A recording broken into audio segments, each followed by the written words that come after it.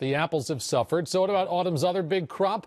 Last year, farmers reported problems with pumpkins. So our Pat Bailey hit the road today to see if those jack-o'-lanterns and pumpkin pies are going to be pricier this year. Did you find a good one, Dad? At the Gould Orchards, pumpkins are aplenty. Thousands of choices just in time for the season. Halloween is the time to have them. And I think the next 2 weeks are going to be prime time for people calling and looking for them. Ed Miller says the family farm planted their pumpkin seeds at the beginning of June. The dry summer weather forced them to irrigate their crop, but it was no problem. Instead, they have a smashing selection.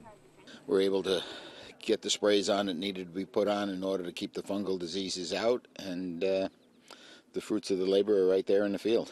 Now, because the crop was so good, there's thousands of pumpkins to choose from, and the experts say it's very important, of course, to pick the right one. More of a roundish one. One that's big, though.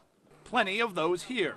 Using their 13-pound toddler as comparison, this family walked out with 65 pounds worth of pumpkins. Back in the field, Shannon Limpscomb has made her choice after 10 minutes. Now, it's time to go home and decorate. Probably like the eyes and the nose and the happy mouth, and like maybe put some like colors on it, like with like paint or stuff like that. So you got big plans for this pumpkin? Yep. For the lonely pumpkins not picked, they will be used next month and served as pumpkin pie. In Castleton, Pat Bailey, CBS 6 News.